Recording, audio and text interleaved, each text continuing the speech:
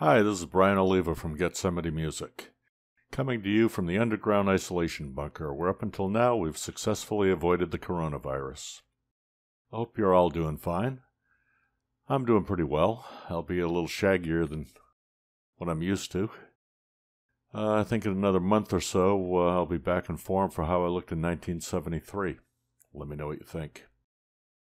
Anyway, last week Moog released Firmware Update 2.0 for the Mother 32, which included some significant improvements to functionality.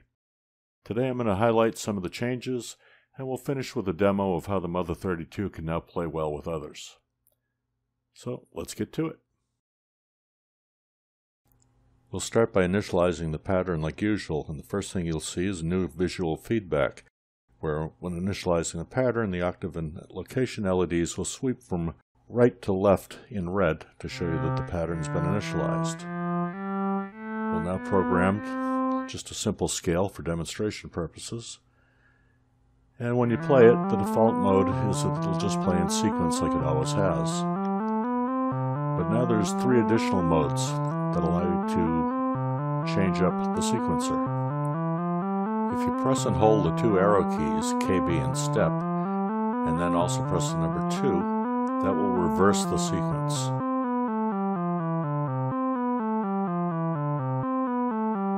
Holding KB and step and the number 3 will switch it to a pendulum mode where it will go up and down the scale. And KB step and the number 4 puts it into a random pattern. To return to the regular forward default, you just press KB step and 1. In addition to the new visual feedback shown in the last segment, where the octave location lights sweep right to left in red to show the pattern was initialized, there are 3 other new features. Now saving a pattern successfully will cause the octave location lights to sweep to the center in green to show that the pattern was saved. If you cancel the save operation, those same lights will sweep to the center in red.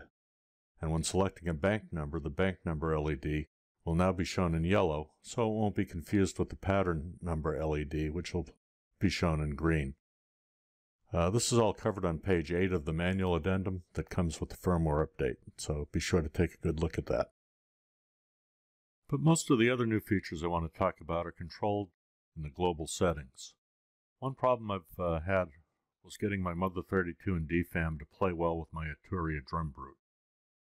Even though the settings seemed to be the same, I could never get the Moog instruments to sync with the Auturia clock. They just run full speed at about 300 beats per minute and couldn't be slowed. So the new firmware makes several improvements to the tempo input feature, as shown on page 3 in the addendum. The single clock advance, which is the default, didn't seem to be compatible with the Auturia, but the new improved Mode 3 analog clock seemed to take care of the problem. There are now a total of 4 different clocking modes, with new multiple options, but we won't cover those today. Setup mode now has many more options. 7 of the 8 available pages are now in use. As a reminder, setup mode is entered by pressing and holding Shift, Reset, Set End, and the Step 8 button in sequence. The tempo LED will start blinking yellow to show that you're in setup mode. One of the octave location LEDs will light solid yellow to show you what page you're on. And each page can have up to 16 options. So options 1 through 8 are selected by pushing one of the step buttons, and that'll result in the corresponding LED, step LED to light green to indicate which is selected. Options 9 through 16 are selected by holding the Shift key and then pressing one of the 8 step buttons, which will result in the corresponding LED to light red. If the option selected happens to be the same as the page number, that LED will alternate between yellow and red or green as appropriate. On the 8 setup pages, page 1 is now the assignable output jack function. The new default for that is the sequencer clock. Page 2 is all the MIDI channel selection. Page 3 is the tempo input jack mode, and there are several new features added in version 2.0. Page 4 is the clock input PPQN. That's new for version 2. That's pulses per quarter note. It's now adjustable in several different ways. Page 5 is the clock output for PPQN, and that's also new in this version.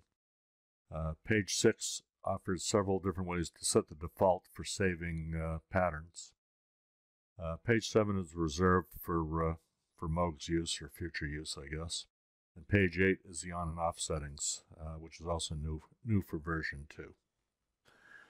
So to wrap things up, we're just going to do a little demo. We've got an Auturia Drumbrute. That'll be the master clock.